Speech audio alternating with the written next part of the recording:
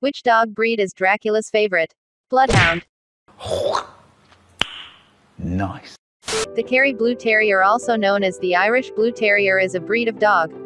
Originally bred to control vermin including rats, rabbits, badgers, foxes, otters and hares, over time the Kerry became a general working dog used for a variety of jobs including herding cattle and sheep, and as a guard dog.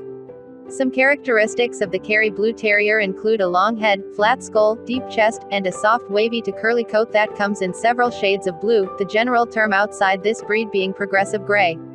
Puppies are born black, the blue appears gradually as the puppy grows older, usually up to 2 years of age.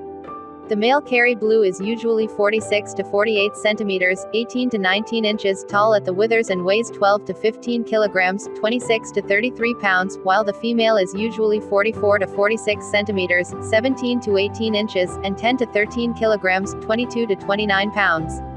The coat is the key feature of the Kerry. It is soft and wavy with no undercoat. The texture feels like a combination of fine human hair and wool. It does not shed but continues to grow throughout the year.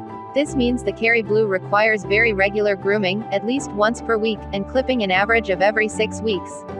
Kerry Blue Terriers are strong-headed and highly spirited.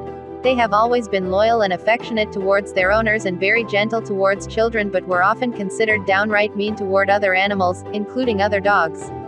If they are socialized with other dogs, this is no longer the case. In the early days of competitive dog showing, the Irish Kennel Club required Kerrys had to pass a gameness test, known as Teesta's Moore certification, before they were deemed worthy of being judged.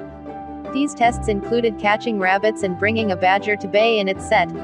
They are fast, strong, and intelligent, and they do well in obedience, dog agility, sheep herding, and tracking. They have been used as police dogs in Ireland. Modern breeders have attempted to retain high spirits whilst breeding out aggression. As a long-legged breed, the activity level of the Kerry Blue Terrier ranges from moderate to high. They require an active, skilled owner who can provide them with early socialization and obedience training. Kerrys require daily exercise. A U.S. Breed Club survey puts the average lifespan at 9.5 years. Many live to 13 or 14 years. Kerry Blue Terriers have 4 to 8 puppies in a litter. They are purebred dogs, with a price of $1,000 to $1,600 on average. This price is quite high because of how specialized this breed is. When you cross a dog with a cougar, what do you get? A lot of trouble with a postman.